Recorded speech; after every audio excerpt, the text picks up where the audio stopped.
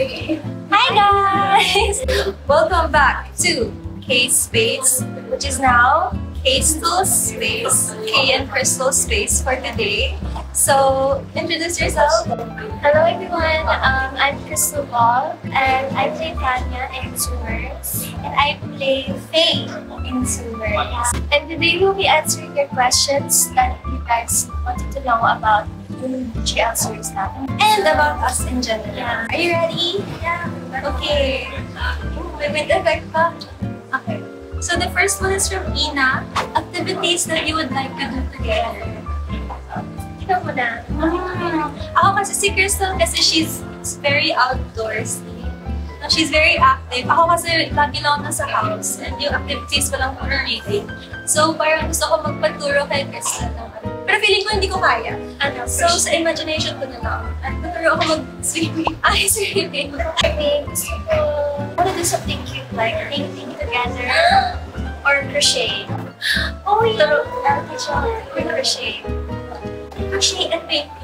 Crochet and painting. I can do painting. So, pagbalik ko. Sige, next one. Also from Ina08, describe each other in one word. Who in one word? Golden. Golden. Kasi you have a golden aura. It's like, it's the strongest aura. But then she doesn't even have to cry. So sweet.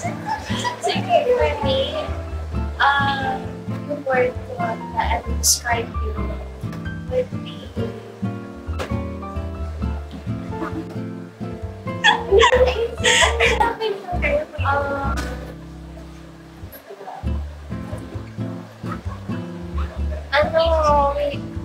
listening.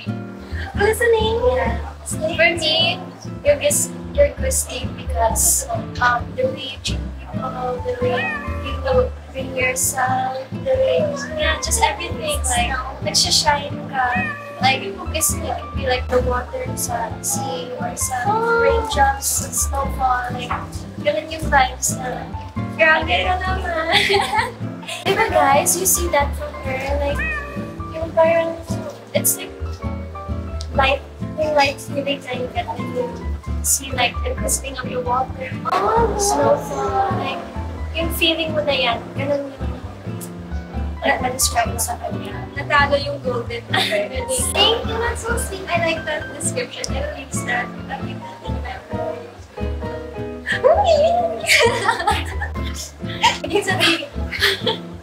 Okay, next question is from Pinky. Both of you, what's your common interest? Ooh, I think it's dancing. For me, it's either dancing or iba yung dance religion. Yeah, actually, madami tayong to. Marami na guys, pero yan ang pinaka, like, most common. Kasi I love studio games, she loves studio games. We both love dancing, so Parang yung naging difference ang natin is you're mas ma-outdoor ka is your activities and ako talaga. Pero you like data ko. depende lang. Yeah, same din kami doon. Sa coffee, mahilig sa siya, girly things, gano'n. So, We both have lots in common, very different ones. Okay lang.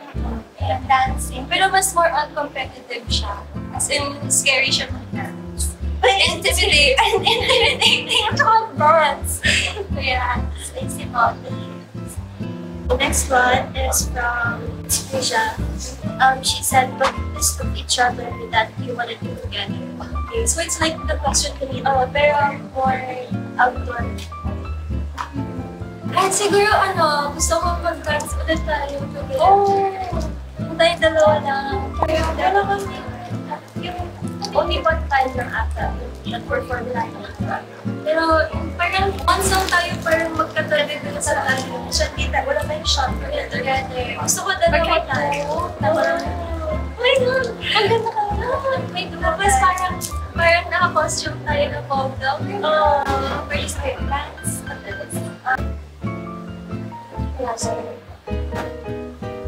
Siguro, bake or make coffee. Kasi, I make coffee at your place, pero Hindi siya yung parang like big. Okay na yung matcha pala. Matcha. Ang dami na kami inline na pwedeng sasabihin. Hindi kami maubusan ng gano'n. Next one is from Windy Wonder. How would you describe each other to another person? Kunyari siguro if parang you're gonna introduce me to your friend pero malaong ka. So you're gonna be like, oh, she's 5'2", she's short, gano'n parang The way I describe yung totoo ka.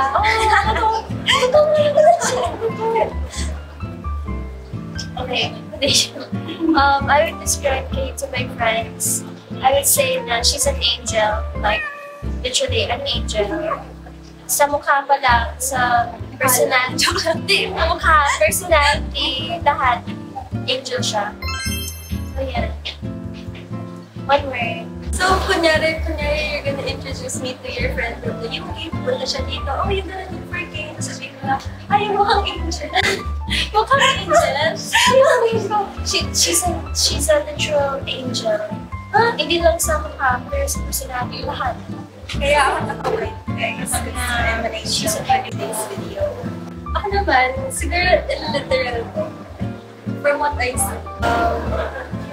Ano yun yung mukhang fairy tale. Mukhang fairy tale character. Like straight out of a fairy tale story. Yung hair mo pa, it's parang very distinct. And very enchanting, very magical girls. Princess or mermaid. Lahat ng enchanting elements. Fairy, mermaid, angel, princess, siya na yung lahat. Oh, just like this. Tsaka yung eyes niya.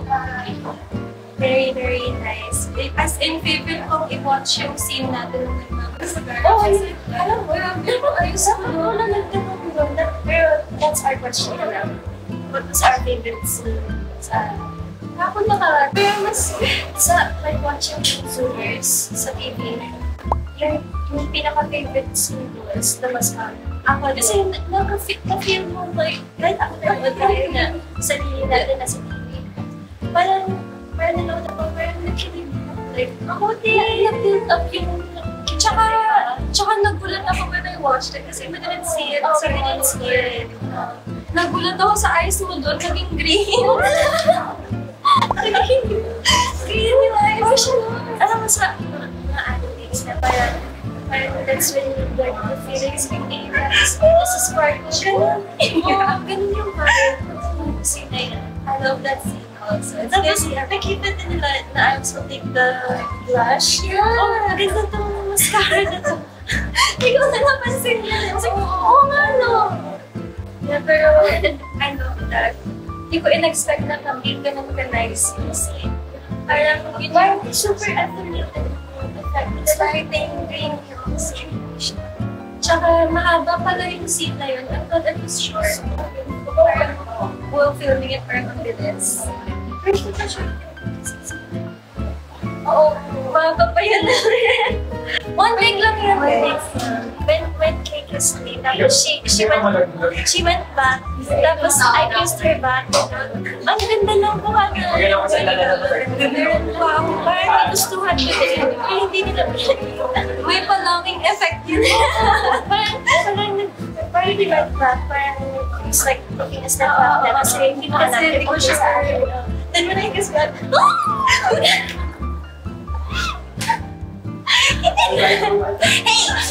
Hey! Nasa akin naman yung copy na yan. yes, So, siguro in the future, ilalabas namin pag naka 1 million followers na kayo. are you ready to have a GL series like kayo if given an opportunity? Yun na. Hindi na tayo magsama.